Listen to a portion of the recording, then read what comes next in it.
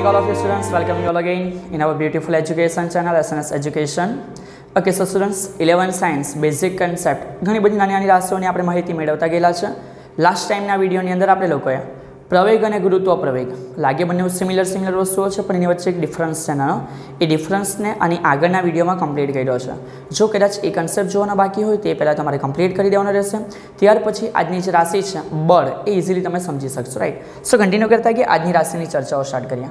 સો students જણ આપતા તો સૌથી પહેલું આજે આપણે જે સમજવાના છે એ ચર્ચાઓ બળ વિશે છે. બળ ઇંગ્લિશમાં એને ફોર્સ કહેવાય, રાઈટ. સો એ ફોર્સ છે એટલે એના માટે આપણે ઇન્ડિકેટ કોના વડે કરીએ તો કેફ વડે. ક્લિયર. સો અહીંયાથી આપણે કન્ટિન્યુ કરશું.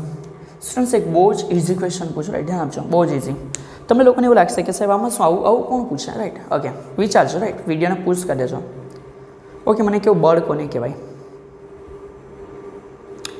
વિચારો બળ કોને કહેવાય?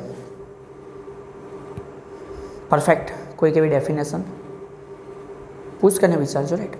ઓકે, સો કદાચ વિચારાયું હોય તો ધેટ્સ ગુડ. તમે જણાવી શકો છો તમારા વિચારો નીચે કમેન્ટમાં. પણ સ્ટુડન્ટ્સ મેઇન વસ્તુ સમજો કે આપણે કેવી રીતે કહી શકીએ. ઓકે, ફોર એક્ઝામ્પલ વાઇઝ સમજતા ગયા. સમજો એક પેન છે. આ પેનને અત્યારે એક સરફેસ ઉપર મેં મૂકેલી છે, ક્લિયર છે. ચાલ પેન તું આગળ જા એટલે આ પેન આગળ જશે. મેં અહીંથી કંઈક કરીશ, ક્લિયર. હા સર, તમે આ જે લગાડ્યું ને આને બળ લગાડેલું કહેવાય. વાત કમ્પ્લીટ છે પણ એને બોલશો કેવી રીતે? આવી રીતે બોલશો કે તમે જે લગાડ્યું એને બળ લગાડેલું કહેવાય. આ વસ્તુ રોંગ છે અને આવી રીતે નહીં બોલાય. પણ સમજો મેં એવું કહી શકું, સમજો આ પેન જ્યારે સ્થિર હતી ને ત્યારનો વેગ 0 છે. પછી મેં કંઈક કર્યું ત્યારે એ કંઈક ગતિમાં આવી તો એનો વેગ ધીમે ધીમે વધ્યો. વેગ ધીમે ધીમે શું થયો? વધ્યો. સિમિલર એક વસ્તુ સમજો કે કદાચ એક પેન છે એ પોતે ગતિ કરતી છે અને મેં પકડી લીધી, ક્લિયર. તેનો વેગ વધારે હતો પણ જેવી મેં પકડી લીધી એનો વેગ સીધો ઘટીને કેટલો થઈ ગયો? 0. તો અહીંયા બી એવું કહી શકાય કે આ જે ગતિ કરતી પેન હતી એને મેં પકડી લીધી, મતલબ કે સ્થિર થઈ ગઈ, કમ્પ્લીટ. સો એ કન્સેપ્ટથી આપણે સમજવાનું ચાલુ કરીએ. સો ધ્યાન આપતા તો સૌથી પહેલાં કન્સેપ્ટ માઇન્ડમાં મૂકશું, બીજું બધું સાઈડ ઉપર છે, પછી તો ગોખી જ કાઢવાના છે બધા. સો અત્યારે સમજો કે કોઈ એક પદાર્થ છે, રાઈટ છે. આ પદાર્થ જો સ્થિર હોય તો પ્રારંભમાં એનો વેગ કેટલો છે? 0. તો હવે સમજો કે મારે આને ગતિ કરાવી છે એટલે કે મેં આને નેક્સ્ટ અહીંથી અગાડીની પોઝિશનમાં મોકલું છું. સમજો એ પોઝિશનમાંનો વેગ થયો 5 મીટર પર સેકન્ડ. ભણી ગયા ને? વેગનું એકમ શું આવે? મીટર પર સેકન્ડ. તો મેં એવું કહી શકું કે આવું કરાવવા માટે મારે એના ઉપર કંઈક વસ્તુ એપ્લાય કરવું પડે. ક્લિયર થશે ને? તો આ જે નવું એપ્લાય કરવું પડે, એક નવી રાશિ આવી, એ નવી રાશિ એટલે આપણા માટે શું થશે? બળ. અને એકચ્યુઅલી બળ લગાડવાથી થયું શું સ્ટુડન્ટ્સ એ સમજો. એ બળ લગાડવાના કારણે એનો વેગ બદલાયો. વેગ બદલાયો તો મેં એવું કહી શકું કે આ શું ઇન્ડિકેટ થયું તો કે સર એના વેગ, એ વેગમાં શું થયો? ફેરફાર. અને સ્ટુડન્ટ્સ મેં બહુ ઇઝીલી આ બધી વસ્તુ તમને લાસ્ટ ટાઈમમાં બી સમજાઈ ગયેલો છે કે વેગમાં ફેરફાર થાય તો એનો મિનિંગ આપણે એવું કહી શકીએ કે ત્યાં પ્રવેગ ઉદ્ભવ્યો. શું ઉદ્ભવ્યો? પ્રવેગ ઉદ્ભવ્યો. ક્લિયર થશે? જો પદાર્થ ઝડપ વધારે તો પણ પ્રવેગ ઉદ્ભવેલો કહેવાય અને જો પદાર્થની ઝડપ ઘટે તો પણ પ્રવેગ ઉદ્ભવેલો કહેવાશે. ક્લિયર થશે ક્યાં? સો સિમ્પલ વસ્તુ છે. સમજો અહીંયાથી બળની એકચ્યુઅલ વ્યાખ્યા આપ્યા પછી જે સમીકરણ છે જોઈએ. સો બળની એકચ્યુઅલ વ્યાખ્યા શું થશે? મેં આવું કહી શકું, જે રાશિ અથવા જે ભૌતિક રાશિના કારણે પદાર્થમાં પ્રવેગ ઉત્પન્ન થાય, ક્લિયર, તેને બળ કહે છે. સ્ટુડન્ટ્સ એકદમ સચોટ શબ્દમાં થયું. કદાચ તમારે કોઈને સમજાવવું હોય તો તમે આ રીતે સમજાવી શકો કે પ્રવેગ ઉત્પન્ન થયો, ઇનશોર્ટ તમે લોકો બળ લગાડેલું હશે એના વગર પ્રવેગ ઉત્પન્ન થવાનો નથી. તમે નહીં લગાડો તો ઇનશોર્ટ બીજી ઇનડાયરેક્ટલી કોઈ પણ વસ્તુ રીતે લાગી શકશે. ક્લિયર. સો અહીંથી કન્ટિન્યુ કરતા જશું સ્ટુડન્ટ્સ કે આ બળ વિશે સૌથી ફેમસ વસ્તુ શું છે?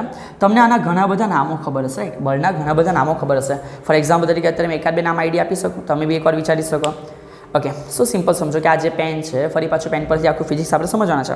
પેનને હું છોડી દેવા તો પેન ઉપરથી કાં પડવાની? સાહેબ નીચે પડવાની. કેમ નીચે પડવાની? બીકોઝ સાહેબ મને એટલું ખબર છે, ભણીને આવેલા છે, પૃથ્વીનું ગુરુત્વાકર્ષી બળ. હા કે ના? એકદમ કમ્પ્લીટ છે. સિમ્પલ સમજો. તો એ રીતે એક પહેલું બળ બોલ્યા, પૃથ્વીનું ગુરુત્વાકર્ષી બળ. બીજું સમજો, ફોર એક્ઝામ્પલ તરીકે આપણા જે ચંપલ છે એ ઘસાઈ જાય છે તો આપણને એ બી આઈડિયા છે કે ત્યાં સાહેબ ઘર્ષણ બળ લાગતું છે. ક્લિયર છે? દબાવેલી સ્પ્રિંગ ફરી પાછી ઉછળીને જે રેગ્યુલર શેપ હતો એ ધારણ કરી લે છે તો એને એવું કહેવાય કે પુનઃ સ્થાપક બળ છે. સો સ્ટુડન્ટ્સ લોટ્સ ઓફ આપણે લોકો ફોર્સ જોવાના છે 11th અને 12th સાયન્સની અંદર, ક્લિયર. પણ એ બધા બળની શરૂઆત પહેલાં આપણે લોકોને એક નોર્મલ વસ્તુ ખબર હોવી જોઈએ કે આ બળ વિશે ને 3 નિયમ આવેલા છે. ક્લિયર. બળ વિશે કેટલા નિયમ છે? 3 નિયમ. એ 3 નિયમ એટલે કે પ્રથમ નિયમ, બીજો નિયમ અને ત્રીજો નિયમ જે ન્યૂટન આપેલા છે એની ચર્ચા આપણે લોકો 5મા ચેપ્ટરમાં કરશું. પણ અત્યારે કામની વસ્તુ બધાને આ ખબર હોવું જોઈએ કે બળ એફનું એક મૂળભૂત સમીકરણ છે m ઇન્ટુ એ. ક્લિયર? બળ એફ માટે બધાને શું ખબર હોવું જોઈએ? m ઇન્ટુ એ. સો આ જે m ઇન્ટુ એ છે સિમ્પલ અત્યારે એને એવું યાદ રાખજો કે આ ક્યાંથી આવેલું છે તો કે ન્યૂટનની ગતિના બીજા નિયમ પરથી આવેલું છે. ક્લિયર? બળ F is equal to M into એ. બળ આવે એટલે માં યાદ કરી લેવાની, એટલે કે મમ્મીને યાદ કરી લેવાનું. સેમ એવી રીતે પપ્પાને બી યાદ કરશું પણ આવનારા સમયની સાથે. તો અત્યારે પહેલાં આટલું ફિટ કરી દેજો કે બળ એફ ઇઝ ઇક્વલ ટુ માં એટલે કે એમ ઇન્ટુ એ. એ ન્યૂટનની ગતિનો કયો નિયમ છે? બીજો નિયમ છે ને એ તમને યાદ હોવું જોઈએ. નેક્સ્ટ આગળ કન્ટિન્યુ કરતા કે ધ્યાન આપજો. અહીંથી સૌથી પહેલાં સમજો કે આ જે એમ છે એ એમ ફોર માસ. રાઈટ? માસ મતલબ કે પદાર્થનું દળ. અને સ્ટુડન્ટ્સ રિમેમ્બર કે પદાર્થનું દળ આપણે લોકોએ કિલોગ્રામમાં માપેલું છે. ક્લિયર? એનો એકમ છે. સિમિલરલી નેક્સ્ટ આગળ સમજતા જો આ રાશિ આપણે આની આગળના વિડીયોમાં જોઈ ગઈ એટલે મેં તમને કીધેલું, જો નહીં જોયો હોય તો રિપીટ કરી લેજો. આ જે એ છે એ એક્સલરેશન છે. ક્લિયર? સો એ જે એક્સલરેશન છે એના માટે સિમ્પલ વસ્તુ છે કે ભણીને આવેલા છે, એટલે કે પ્રવેગ છે. તો એ જે પ્રવેગ છે એ પણ ભણીને આવ્યા. પ્રવેગનો એકમ મીટર પર સેકન્ડનો સ્ક્વેર છે. ક્લિયર? સો સ્ટુડન્ટ્સ આ બે વસ્તુ તમને કમ્પ્લીટ થવી જોઈએ કે માસ એટલે કે દળ છે અને એ એટલે કે શું છે? પ્રવેગ છે. ઓકે, ઘણા સ્ટુડન્ટ્સનો છે એમાં પણ તકલીફ હશે કે દળ એટલે શું અને વજન એટલે શું, અને ધીમે ધીમે સમજીને પૂરું કરી દઈશું. રાઈટ? આ વિડીયોમાં આપણે ટ્રાય કરીએ કે કવર થઈ જાય. સો અત્યારે પહેલાં F is equal to M into એ તમને ક્લિયર થવું જોઈએ. નેક્સ્ટ મેં આના એકમની જો ચર્ચા કરું તો ઓલરેડી મેં એક એકમ બનાવી દીધો છે. સો એના રિલેટેડ જ મેં ચર્ચા કરું છું કે જો કદાચ મને કોઈ બળ માટે એકમ પૂછે, ધ્યાન આપજો, બળ માટે શું પૂછવામાં આવે? એકમ. તો સિમ્પલ વસ્તુ છે કે એફનો એકમ શું થશે? જો એમ પદાર્થનું દળ શામાં છે? કિલોગ્રામમાં. યસ સર, સમજ પડી ગયેલી છે. અને નેક્સ્ટ આગળ સમજો જે પ્રવેગ છે શામાં છે? મીટર પર સેકન્ડ સ્ક્વેર. તો આ એનો એકમ રેડી થઈ ગયો. રાઈટ? કે એફનો એકમ શું આવશે? કિલોગ્રામ મીટર પર સેકન્ડ સ્ક્વેર. આ એનો હકીકતનો વાસ્તવિકતાનો એકમ છે. પણ આપણે લોકોએ આટલું લાંબુ લખવાનું કે દર વખતે કિલોગ્રામ મીટર પર સેકન્ડ સ્ક્વેર લખો એની કરતાં બેટર છે કે આ જે કોમ્બિનેશન બન્યું, રાઈટ? કયું કોમ્બિનેશન? કિલોગ્રામ મીટર પર સેકન્ડ સ્ક્વેર. એ કોમ્બિનેશનને આપણે લોકો સીધું ન્યૂટન તરીકે ઓળખવાના છે. કમ્પ્લીટ? એ કોમ્બિનેશન આપણે કોના તરીકે ઓળખવાના છે? ન્યૂટન તરીકે. એટલે યાદ રાખજો કે એટલે આપણે લોકો અત્યાર સુધી જ્યાં બી ભણ્યા હશું ને તો આ બળનો એકમ શું જોયેલો છે? N four newton, capital N. Clear બચ્ચો? સો ધ્યાન આપતા રહેજો. ઓકે, હા આપતા છે, કાં જવાના? સો કન્ટિન્યુ કરીએ. તો એનો જે એકમ છે ન્યૂટન છે. સો હવે પછી તમને ક્લિયર હોવું જોઈએ કે ન્યૂટન એટલે શું? તો કે ન્યૂટન એટલે કિલોગ્રામ મીટર પર સેકન્ડ સ્ક્વેર આવે. કમ્પ્લીટ થશે. ઓકે, સો બળ વિશેના નાની માહિતી આપણે ભેગી કરેલી છે. બીજી એક વસ્તુ સાથે એડ કરી દેવાની. રાઈટ? સો સૌથી પહેલાં હેડિંગ લગાવજો. આકૃતિ બનાવી હોય તો બનાવી શકો છો, નહીં બનાવો તો કંઈ વાંધો નહીં. એની વ્યાખ્યા આવડવી જોઈએ, સમીકરણ આવડવું જોઈએ, એકમ આવડવું જોઈએ.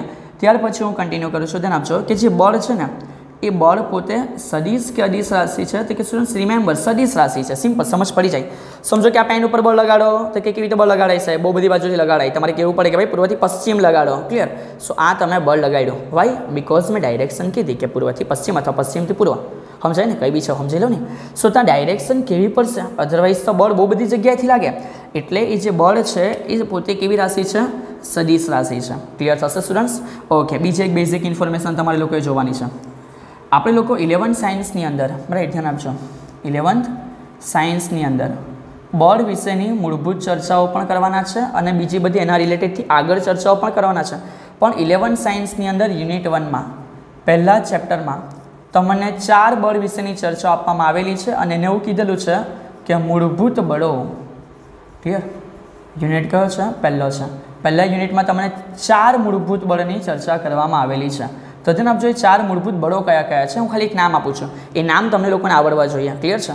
સો એમાં સૌથી પહેલું જે નામ છે એ ફેમસ છે, તમને બધાને ખબર છે, ગુરુત્વાકર્ષી બળ. ક્લિયર? ઓકે, નેક્સ્ટ ગાડી નંબર 2. અત્યારે ખાલી નામ જરૂરી છે, પછી ધીમે ધીમે કરીને બધા બળો સમજશો. પહેલું ગુરુત્વાકર્ષી બળ, બીજું છે વિદ્યુત ચુંબકીય બળ. ક્લિયર? નેક્સ્ટ ગાડી નંબર 3, ત્રીજું છે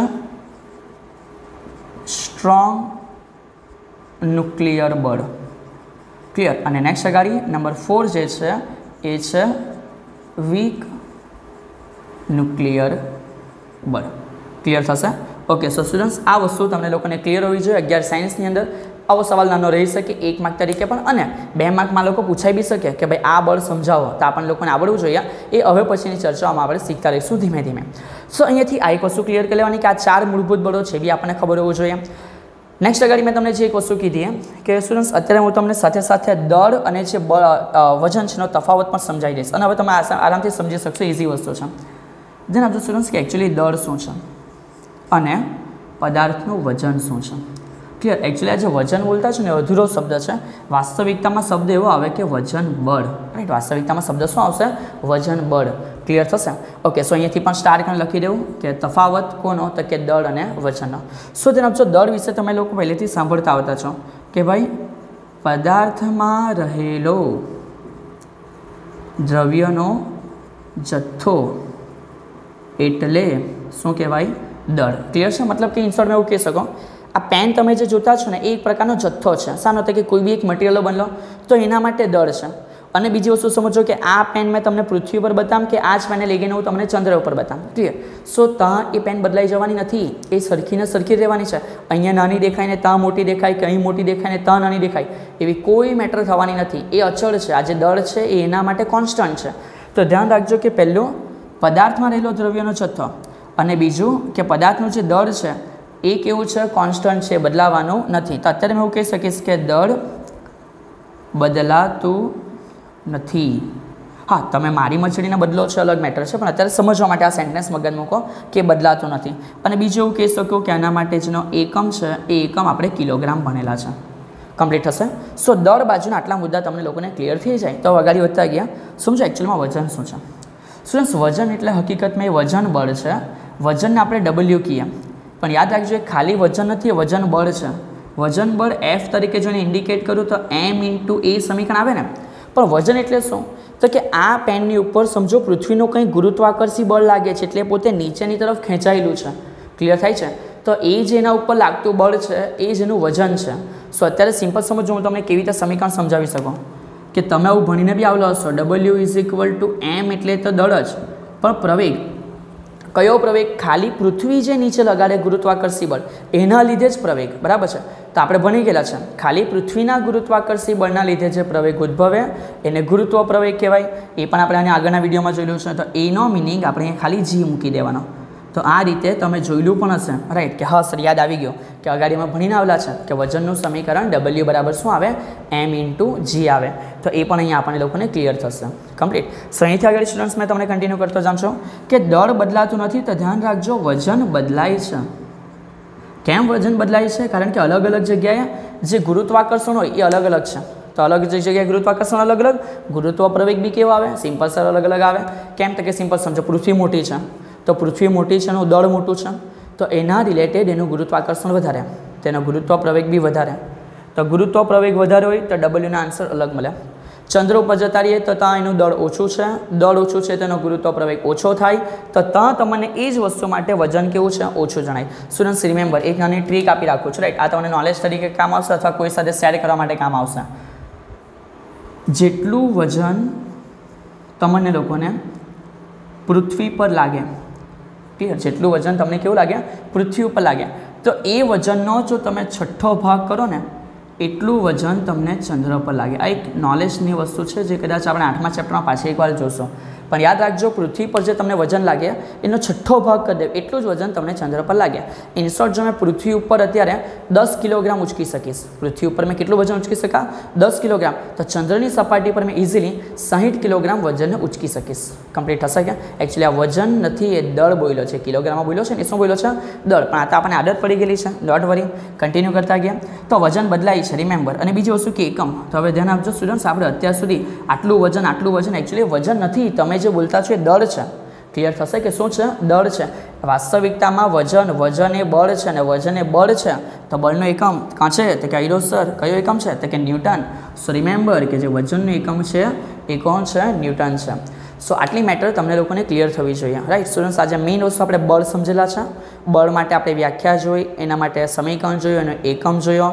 નેક્સ્ટ આગળ એના એકમને આપણે શું બોલી શકવાના છે? તો કે ન્યૂટન બોલાવવાના છે, એ પણ જોયું. આ 4 મૂળભૂત નામો છે, આપણને હવે ખબર પડી ગયેલા હોવા જોઈએ અને મોઢે હોવા જોઈએ. અને ત્યાર પછી આ એક નાનો તફાવત કે ભાઈ દળ શું છે અને વજન શું છે, એટલું વસ્તુ આપણે ક્લિયર થઈ લેવું જોઈએ. ઓકે, સો હોપ સો સ્ટુડન્ટ્સ આજની ચર્ચાઓ તમને ખબર પડી હશે. બીજું કે આવા દરેકે દરેક જેટલીઓ ચર્ચા ચાલેલી છે એને યોગ્ય રીતે રિપીટ કરતા રહેવું, કારણ કે 12 સાયન્સ સુધી આ બધા શબ્દ આપણી સાથે જોડાયેલા રહેવાના છે. જેટલું પણ તમારા લોકોનું ફાઉન્ડેશન સ્ટ્રોંગ હશે, બિલ્ડિંગ એટલી મજબૂત બનશે. વારંવાર કહેતો રહીશ. ઓકે, સો ઘરે રહેજો, સુરક્ષિત રહેજો. Have a good day. જય હિન્દ.